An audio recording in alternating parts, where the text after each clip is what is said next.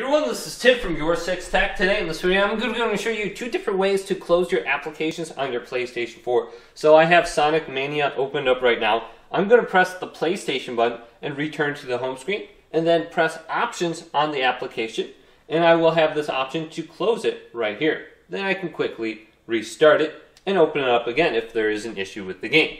Now another way to do this is to hold down the PlayStation button, open up the quick menu, and scroll all the way up to the top where it says Close Applications.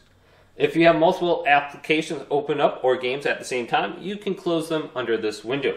So then we can go to OK, and the application is now closed, and there won't be a loading symbol right here, and it will open up the game and start it up like new. So hopefully this video did indeed help you out. If it did, leave it a big thumbs up. Subscribe to my channel down below for more tech up videos coming up next on Your 6 Tech.